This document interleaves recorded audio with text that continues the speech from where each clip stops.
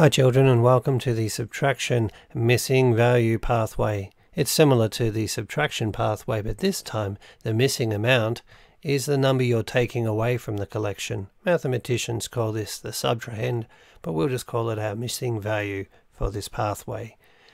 The questions start off simple and get more complicated as you go down the pathway right to the end here.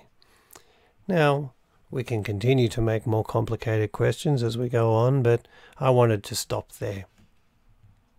To use this pathway, you will need your spinners so that you can generate the numbers. The spinner that you use is indicated by the color of the square. So 5 take away something equals whatever you flick on the green spinner. In this example, I've written 5 take away something equals 3. Or we have 3 remaining. So make sure you have your spinners. You can use a pencil and a paper clip to sit on top of the spinner template, and that will work just fine. So give that a go.